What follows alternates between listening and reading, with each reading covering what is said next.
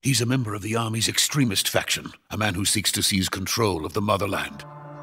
Ever since the Cuban Missile Crisis 2 years ago, Khrushchev has been pursuing a policy of peaceful coexistence with the West. Despite resistance and criticism from hawks in the army and the provincial authorities, Khrushchev has managed to suppress the opposition so far.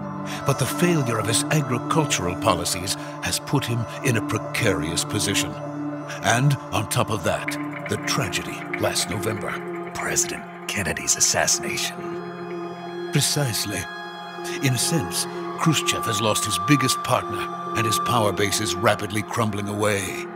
A certain group is plotting to use this opportunity to seize power by rallying the anti-government forces, overthrowing Khrushchev, and installing Brezhnev and Kosygin in his place. The mastermind behind this plot is Colonel Volgin of the GRU. He has control over another secret weapons research facility much like this one, OKB-812, known as the Granin Design Bureau, and is using it to further his plans. But that is not enough to satisfy him. Now he's plotting to seize the secret weapon I have been developing here and use it as leverage in his bid for power.